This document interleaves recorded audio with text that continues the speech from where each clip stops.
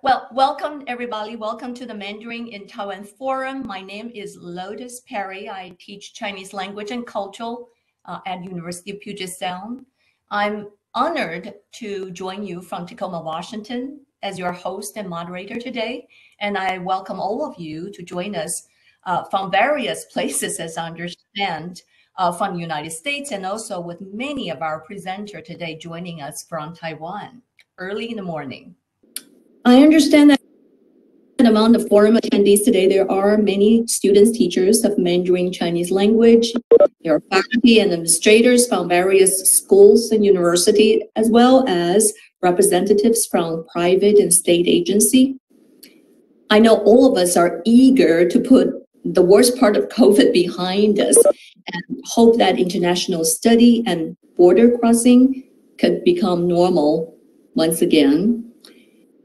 And as we look forward to resume some of our existing programs, and many of us also hope to explore new options and maybe establish new programs that may better suit the needs of our schools, universities, and learners.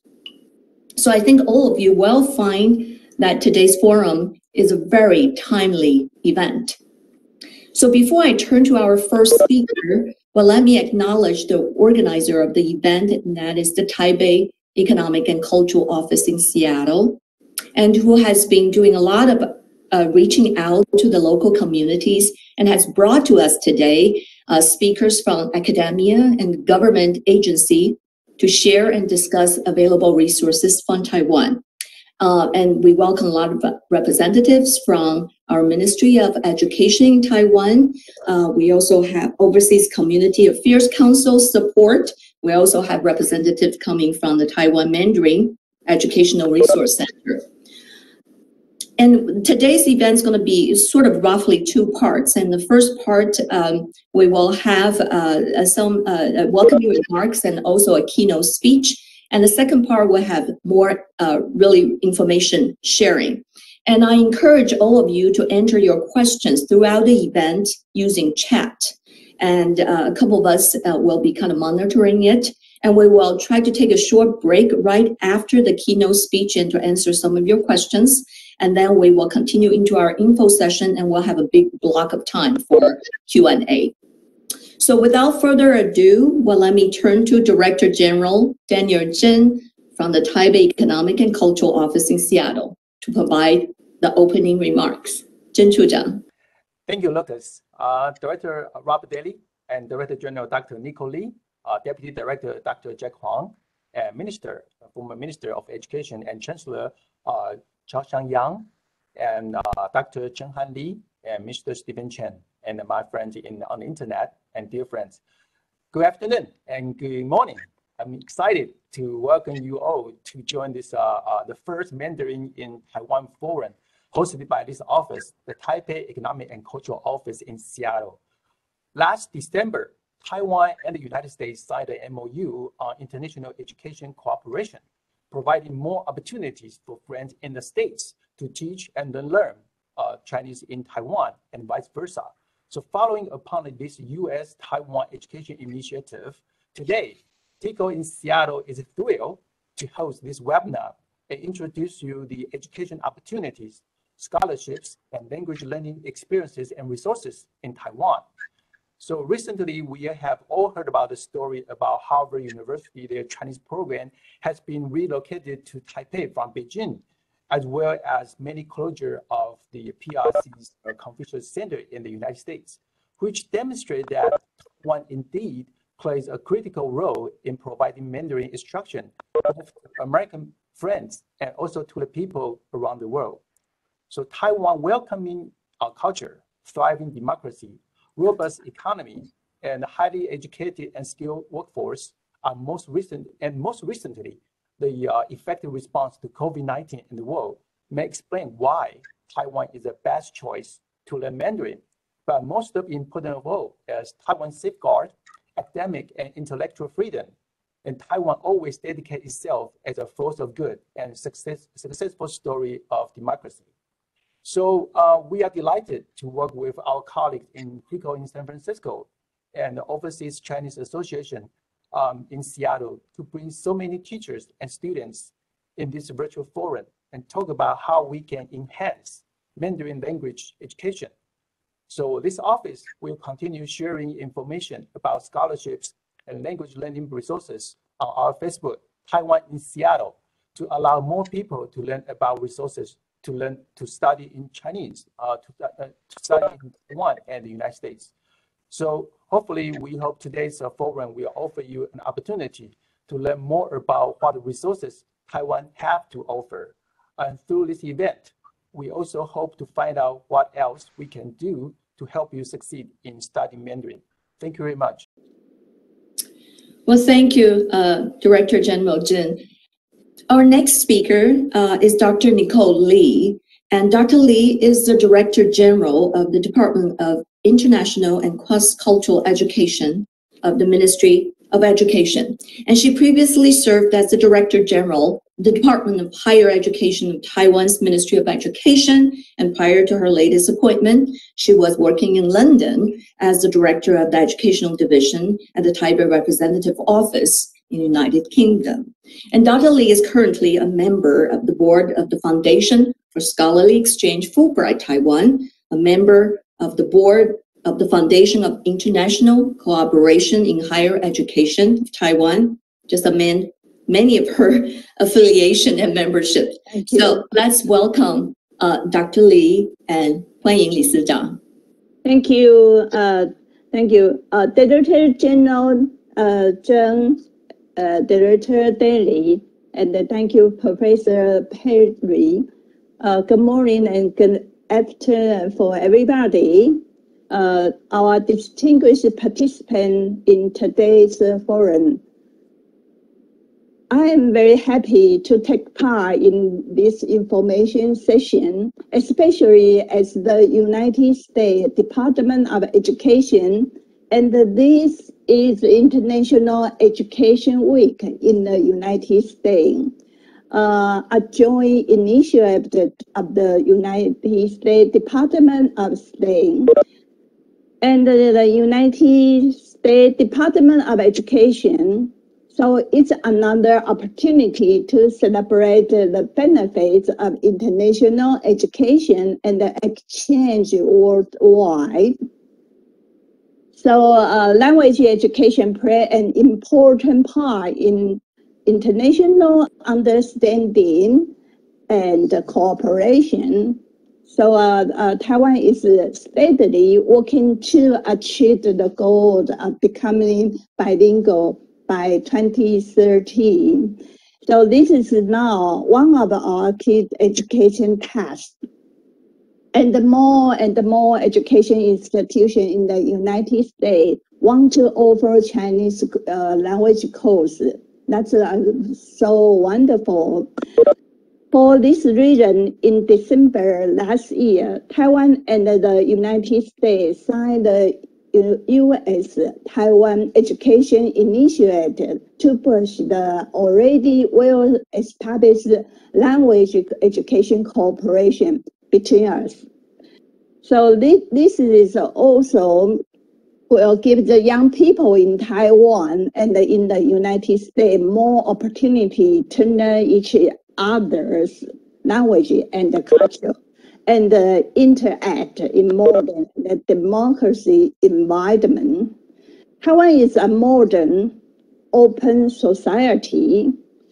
Our Chinese language teaching is very well established, and we would like to share its strengths with more school, college, and university in the United States. Taiwan's Ministry of Education provides resources to support Chinese language learning at the O level.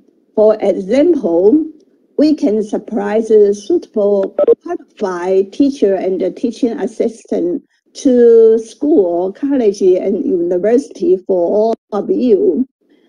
They share their expertise and the teaching method with their colleagues and also help develop curricula. We also offer a range of programs to help students develop their Chinese language skill and helps the educator publish their Chinese language teaching method. For example, Society's summer training course in Taiwan for grew-up student or teacher. We are very welcome you all come to Taiwan. In conjunction with the U.S. Taiwan Education Initiative, the Ministry of Education launched the Taiwan Huayu-based program. Dr. Zheng Hanli will introduce a little bit about this information for you later. So under this program, university in Taiwan can set up the partnerships with university in United States to set up joint language education cooperation. So Taiwan looks forward to working together more with people in the United States to provide language education for your students and our students. And we all also look forward to welcome more teachers and students from the United States to Taiwan. So now Taiwan is a very, very safe country. So we very welcome you come to visit us. Thank you. Thank you so much, Dr. Lee. Thank you. We're all very excited about all these possible opportunities. We're so excited today that in addition to information sharing today, we brought in a special keynote speaker. Before I turn the microphone to our speaker, I just want to give you a little introduction, although a lot of you probably know Mr. Robert Daly very well already. Mr. Robert Daly was named as the second director of the Kissinger Institute on China and the United States at the Woodrow Wilson Center in August 2013. And he came to the Wilson Center from Maryland China Initiative at the University of Maryland. And prior to that, he was the American director of the Johns Hopkins University and Nanjing University Center for Chinese and American Studies in Nanjing. And Mr. Daly began work in U.S.-China relations as a diplomat and serving as cultural exchanges officers at the U.S. Embassy in Beijing in the late 80s and early 90s. And after leaving the foreign service, and he taught Chinese at Cornell University and worked on television and theater projects in China as a host, an actor, a writer, and helped produce Chinese language versions of Sesame Street and other children's television workshop programs. But during the same period, he also directed the Syracuse University China seminar and served as a commentator on Chinese affairs for CNN, The Voice of America, the Chinese television and radio stations. And from 2000 to 2001, he was American director of the U.S.-China Housing Initiative at the Department of Housing and Urban Development. And Mr. Daly has testified before Congress on U.S.-China relations and has lectured at scores of Chinese and American institutions, including the Smithsonian Institution, the East-West Center, the Asia Society, and the National Committee on U.S.-China Relations.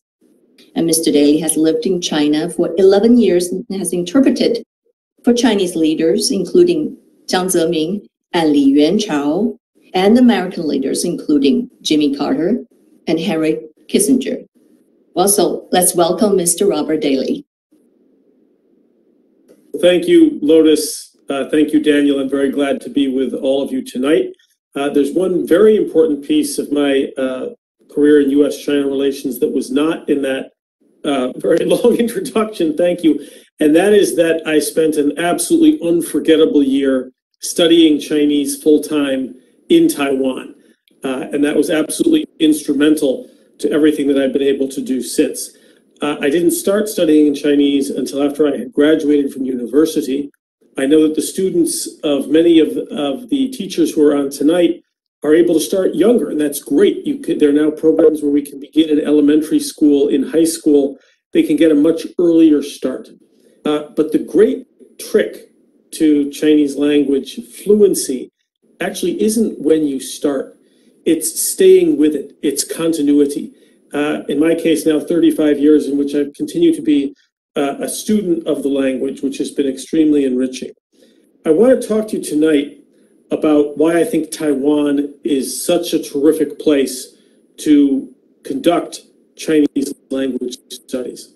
But I also want to make it clear that in saying this, I'm not intending this is an attack on mainland China.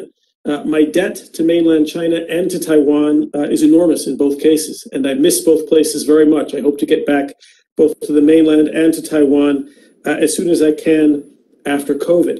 And obviously, having been involved with the Hopkins Nanjing Center, I have been a great advocate for Americans studying Chinese in mainland China. But we also have to acknowledge that the conditions for students in mainland China and the conditions for foreigners generally in mainland China have changed. Whereas the conditions for foreigners and for students in Taiwan have always been wonderful, and they remain wonderful. And so I'd like to tell you a little bit about how I see this, as I say, not as an attack on the mainland, but really from the point of view of students and learning, because the challenge of this language is enormous. It's difficult. One of the most striking differences, of course, has already been touched on, which is the openness and freedom within Taiwan. And this is one of the things that has changed dramatically in China over the last number of years, and I'm afraid is getting worse almost by the month. As you know, as a language student, it's extremely important to be able to form full, natural, open, free friendships, and to be able to discuss what's really on your mind, whether it is social or cultural or political or technological. Whatever it may be, many of these areas are now constrained and are seen as sensitive in China.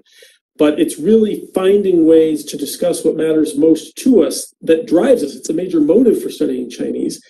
And you want to be able to have free discussions without worrying that you're putting your friends in peril. And this can't be done in China anymore. Likewise, travel, free intercourse, moving around institutions, moving around communities is an important part of the overseas studying experience. There's a very real question about how open China will be after COVID, whereas Taiwan has been mentioned. It's an open, modern society. When I was studying Mandarin in Taiwan, I also worked 4 days a week in what was then Taipei's only stained glass window factory as a designer. It was very easy to do that, to make friends and chew betel nut with them, frankly, and go on fishing trips. That kind of free intercourse can't really happen anymore. In fact, one of the great appeals of studying in China until recently was that you could do college study, undergraduate, graduate study, and then stay on in China for a number of years in Beijing or Shanghai, and you could go from startup to startup and do some TV advertising work, whatever it was you wanted to do, and you could just hang around and absorb the culture. The visa laws, unfortunately, have been changed in China such that you can't do that anymore. They've classified A, B, and C workers, and if you don't fill one of those fairly rigid categories, you finish your language studies and you're out. But it's not just the broad environment in Taiwan, it's also the classroom. You have to, especially at the intermediate levels, be able to discuss history. You have to be able to discuss ideas. When you get to the intermediate level, ideally your jiaocai, your textbook should be based on current events. You have to be able to butt heads. And this is something that they do extremely well in Taiwan. The other nice thing, frankly, about studying Chinese in Taiwanese classrooms is that it is a somewhat, I don't know quite how to put this. There's a sense in which it's a purer form of the language because the Communist Party in China has so changed Chinese in many of the textbooks that it has a sort of a stilted quality. The great Belgian sinologist Simon Leys said that reading Chinese Communist Party documents is like munching rhinoceros sausage. It's a heavily politicized, less mellifluous version of the language, which you do have to master. You have to learn this and learn to deal with it. But I think in the classroom, it's much better to deal with the language of Hushi and Lin Yutang as you can in the Taiwanese classrooms. And I believe it's also important to study both what in America anyway we call the classified the original characters, as well as the simplified characters. It's important to learn Zhuyin Fuhao as well as Pinyin. You need both, because studying Chinese should give you access to the full range of modern Chinese culture. And of course, in Hong Kong, they're still using classical characters. They use simplified characters in Singapore. You need to have both of them. And then very importantly, and this is something I've been saying about foreign language study in Chinese for many years, one of the problems for American and foreign students in a lot of mainland Chinese universities, this is sort of a delicate point too, I'm sorry that a lot of this is tricky to put out there, but you tend to be treated by host Chinese colleges as a Waibin first and a student second. A Waibin is a foreign guest. And the Waibin function is a propaganda function. Job number one of mainland Chinese universities that host foreign students is to make sure that they like China. And job two is studying Chinese. Studying Chinese is too hard. You need what Taiwan has, which is absolutely rigorous, nose to the grindstone programs like you get at Taiwan Normal University and the National Taiwan University, places that are really going to put you to the test and not spend a lot of time on the Waibin stuff. And then lastly, and I've been thinking about this a lot in preparation for this talk tonight, there's just the graciousness of Taiwan that comes from its openness, its modernity. It's a place your students will find of great beauty and variety. I studied up on Yangmingshan, north of Taipei City. Beautiful mountain covered with hot springs and butterflies and gardens, also a lot of poisonous snakes. But you don't really see those. They tend to hide out. There's also across Taiwan tremendous geographic variety for people to enjoy. It's a city, Taipei, of coffee houses and tea houses and bookstores and way too much pineapple pastry for your students to indulge in as well. Taiwan is a place that still really cherishes, practices, and continues the traditional Chinese arts. I remember particularly the modern ceramics in Taiwan are among some of the finest in the world. And so this is all readily accessible to your students who go to Taiwan. It's easy to participate. They can go hiking up on Qixing and really throughout the island. And Taiwan, of course, you probably all know this, might be the single best place on earth to eat. And even mainland Chinese will admit this. It's one of the great pleasures of study in Taiwan, of going to Din Tai Fung. It's an international cuisine that they'll be able to take part in. There was one of my favorite restaurants in the world was up in Tianmu, was run by a Taiwanese who returned from America. And the first half of every day, it was an American pancake house until noon. And then it became Tex-Mex until dinner. And I would go there and simply study all day, eating all of those meals. The Taiwanese publishing industry, I still have, I've got a little prop, all of the children's books that I bought when I lived in Taiwan, and from which I learned Chinese poetry, Chinese history, Chinese fables, all of my Chengyu. You can see I just marked them up. This is now more than 30 years old, but my vocabulary lists were on these. And so the bookstores pay attention to Chinese language teaching in a way that's easier to locate than it is, frankly, in mainland China. But there are more advantages to that. Frankly, for many of your students, if they're people of faith, the freedom of religion that you have in Taiwan is a great point of entree into Taiwanese culture. You can join a parish, yet another way to make friends and get involved. There are marvelous museums. Your students can get involved in the arts, in media, in the corporate world, and in non-governmental organizations, including activist organizations in Taiwan. There are many of them.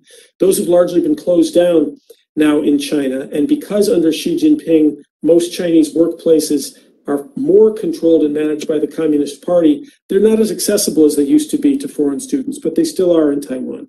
You could probably even get involved in politics in Taiwan in one way or another. I'm sure that there are legal constraints there, but it's available. So I think these all at this point make great selling points. Good medical care. Taiwan is a great jumping off place to Korea, to Japan, to Southeast Asia. And again, it's that in comparison to a China which is shaped by an increasingly repressive government domestically. It's increasingly aggressive internationally. And U.S.-China relations are getting worse. And unfortunately, I think that's going to continue to be the trend. Daniel mentioned that the Harvard-Beijing Academy relocated permanently to Taiwan. And that wasn't really a function of COVID. This had been in the works for a while. You can be sure that Harvard was very hesitant to do this because Harvard has educated an awful lot of China's leaders and its children's leaders. It cares deeply about its relations with China. They did this, quote, because of a perceived lack of friendliness on behalf of the Chinese host university. Before COVID, they were no longer allowed to celebrate the 4th of July on campus and to sing the American national anthem. That's the way that space is being restricted in China. It didn't used to be true, and we don't know how far this adversarial relationship between the United States and China is going to go. The signs right now are bad. They just rewrote 100 years of Communist Party history in order to table for Xi Jinping as a lifelong leader who also is building up a cult of adulation. He is carrying out a commercial and cultural rectification campaign, which includes attacks on things like English language education. And the surveillance state is growing. The build out of facial recognition technology, big data, and high vision cameras all over China to survey the populace. So I'm not saying don't go to mainland China. Again, and I realize that might be seen as sending mixed messages here. This situation is changing quickly. As I say, I do miss China badly, and I've got many, many dear friends and places that I love in China. I'm also not saying that China is the source of all uncertainty in the relationship. America has some blame in this too. It was the American side that canceled the Fulbright program in China and canceled the Peace Corps the Peace Corps program in China. But I did say at the beginning that really effective Chinese language study requires continuity. I said in my own experience now, it's 35 years of continuity. But at every point in your language studies, no matter where your students are, they need to be able to build through a program. They require continuity, and continuity in language study requires predictability. Your students need a multi-year plan for their Chinese language studies. And I am not saying that mainland China is unsafe. I am saying that it's uncertain. It's uncertain. We don't know when it opens up. We don't know what openness looks like. And we do know that the atmosphere is going to be tougher for free and open studies. That predictability that is needed in your language studies, I think, is going to be more and more difficult to attain if you have a mainland-focused program. You will not find these obstacles in Taiwan. And I also, just lastly, as a pitch, as you probably know, American enrollment in Chinese language studies is going down. Study abroad is going down. This is a huge problem. Chinese language study has never been more important in the United States, and I wish it were available as a K-12 option in American public schools. Your students are going to have a chance, if they can stay with Chinese language studies, and they can study someplace like Taiwan, where they will be unhindered, and where they will have a fairly predictable course of study. Your students are going to be able to participate in one of humankind's great conversations, which is what it means, when Western and Chinese civilization come together in ways that are competitive, but not only competitive. Much of this coming together is also enriching and exciting, and your students will want to be a part of that. Nothing is more challenging or important or more fun than long-term Chinese language study. And I think that actually Taiwan right now is just marvelously positioned to once again really lead in this endeavor. So I hope you'll take advantage of it. And I hope if there's anything I can do to help with that, please feel free to be in touch. I think that, especially at the lower grade levels, Chinese language study is vitally important. Thank you.